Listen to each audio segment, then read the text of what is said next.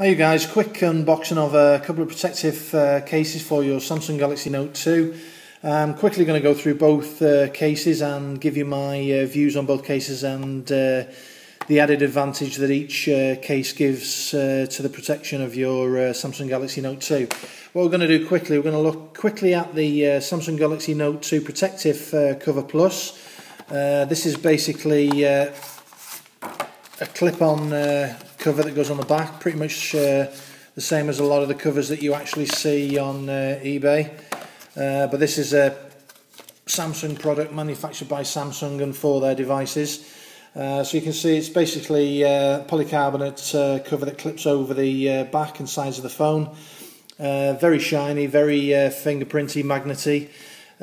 Looking quickly around it, the difference on this case compared to other cases, it's got this rubber side bumper area all the way around the edge that's seamlessly welded into the polycarbonate back. Very soft and very rubbery around the edges. Also a lip on the edge of the side buffer that goes right around the glass. So what we'll do quickly, we'll get this into the device. So we have the Note 2, the titanium version. Very sleek, very nice. To be honest, I'd prefer to carry it naked, but the chances of dropping it and dinging this just outweigh the pleasure of having it in your hand without a case on. So what we'll do straight away, we'll pop it into the case. Very, very easy to put in. It's not hard to get in and out at all. Once it's in the case, very secure. Like I said before, the lipping comes right around the edge of the device. What this gives is the added advantage that if you put it face down onto a hard surface, and you drop it, the glass is not going to be anywhere near the surface and it's not going to get affected by the surface that you're putting it on. So good feature in that. The volume rocker on the side, very, very precise, works very well. There's no problems like you did get with certain cases where you really have to press to get it to work. Likewise on the other side, the power button's the same, works very, very well. Access to the 3.5mm headphone jack at the top. And on the bottom, really good access to the S Pen, again well protected, good cutout for the speaker on the back and the camera and the flash, and good access on the bottom to microphones, the microphone on the top and the micro USB. Another advantage of this, with it being built out slightly on the back and a bit of thickness to it, when you put it face down again on the back, it protects the camera and the camera lens, so another great bit of foresight there by Samsung. The rubber buffer around the edge I really, really like. If you were to drop this on a fairly hard surface, I'm pretty sure that this would take a few knocks, no problem. Like I say, it's rubber all the way around the edge. Very, very tactile, very grippy when you hold on to it, so there's a good grip on the phone, so there's no chance of actually losing your grip as opposed to having the phone naked. I'll quickly turn the phone on, and you can see basically that it covers right the way around the front of the phone. Doesn't interfere with any screen edge movements, so you've still got the same tactability off the edge of the screen. Doesn't really interfere with anything you're doing. Pull down menus not affected. Anything on the phone's perfectly clear to get out. All your buttons are okay. So the side button, very tactile for the power button. Likewise the volume rocker. No need to really hard press it. So that's the first phone cover I wanted to look at. For my mind, although this adds a bit of extra width, depth and height to the phone, very, very good all-round cover.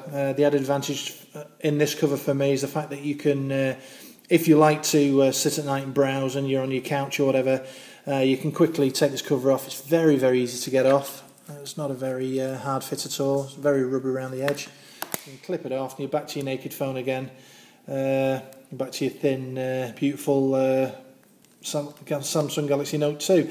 The second one we're going to look at quickly is the official flip cover for the Note 2, and it actually has on the back of this the NFC chip built into it, so that the NFC chip that's incorporated in the official cover for the back of the phone is replaced, so you retain that capability.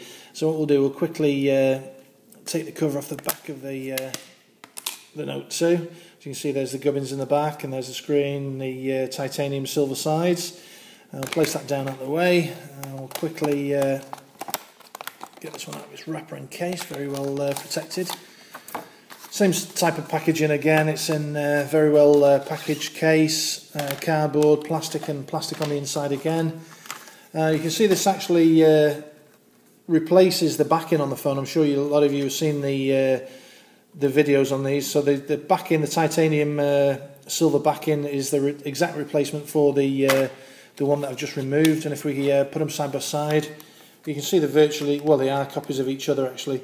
The only difference being that the side moulding is quite thick, a bit thicker where the actual hinge part of the cover goes in, and pretty much reverse process of the other one. So it's just a case of clipping the new backing onto the phone. So you've got it clipped in all the way around. You usually have to check that you've got all the little lugs clipped in place. And basically what you get with this phone is pretty much the original looking back to the phone and sides. So you've got access to all your buttons just the same. You open it up, you've got your volume rocker on the left hand side that's accessible only when you flip the cover right over.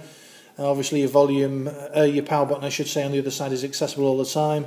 USB jack on the bottom, and all your other jacks are available all the time.